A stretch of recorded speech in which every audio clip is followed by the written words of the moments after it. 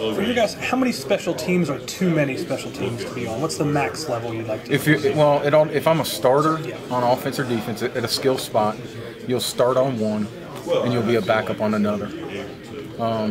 If I'm not a starter, then and you're good enough, you should be on all four. That's your role.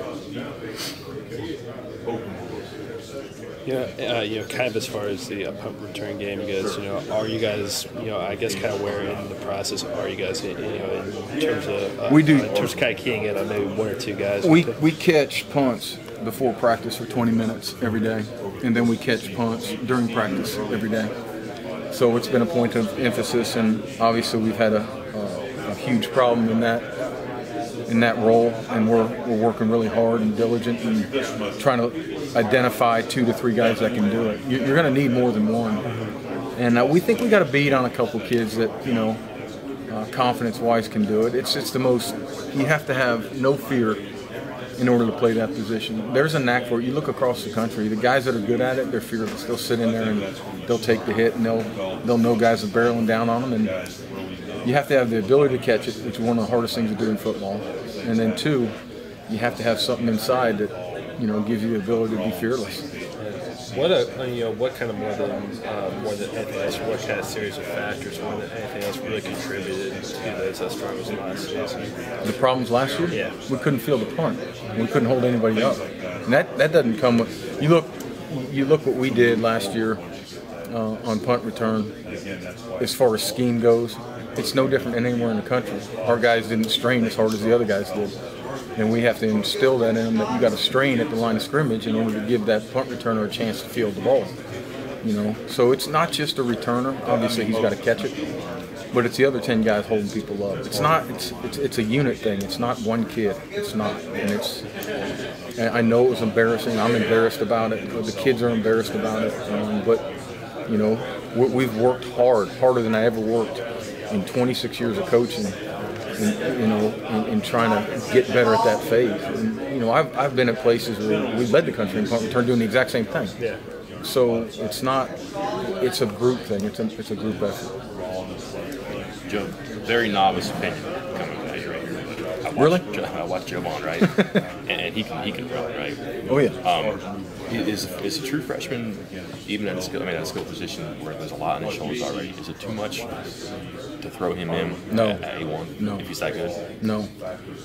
I've had true freshmen do it before. Right. And again, it goes back to, does he have confidence to do it? Is he natural catching the ball? Mm-hmm. And he is. Is he going to make mistakes? Sure, but everybody does. I mean, Lockett dropped punts before. I mean, I was in the Big 12 for now going on 15 years. I've seen him drop punts. Mm-hmm. It's just, it compounded throughout the year where it became just like a joke. And that's something that we don't want to be a part of. Like everybody had the yips. Well, once you get it, it's hard to get rid of it, and that's in anything. It's in golf, they always talk about golfers got the yips, or, it strictly boils down to confidence in catching the football. Is it the same for punter? Could a freshman come in and catch punts right away too? Because that seems like a much harder discipline. That is the hardest discipline. Right. And it's the same thing. It's a lot easier to catch a kickoff, and return a kickoff than catching a punt. 2 reasons. One, it's an easier ball to handle. It's end over end. It's not spinning backwards. It's not falling forward. It's not shanked. And 2, you don't have anybody in your face for another 25 yards. Whereas punt, you got someone in your face within 5 yards, and because the kids up front didn't do the right thing. They didn't do their job.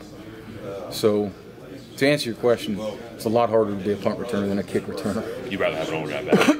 Unless the guy's really good and confident. I'd rather have a confident guy.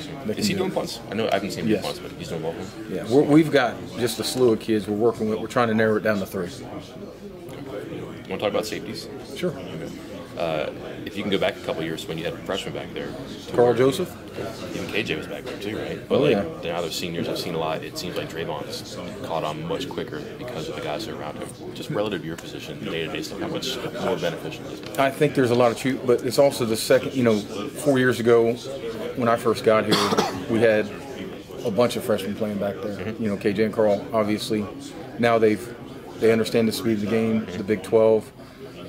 And we're in the same defense for 2 years in a row. Okay, so there's a lot to build off of there for them.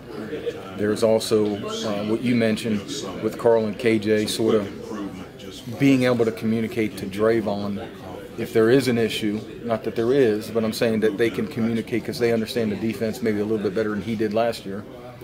And so I think that all three of those guys work together really, really well. You'll see them do a lot of things together on the field that sort of marry each other.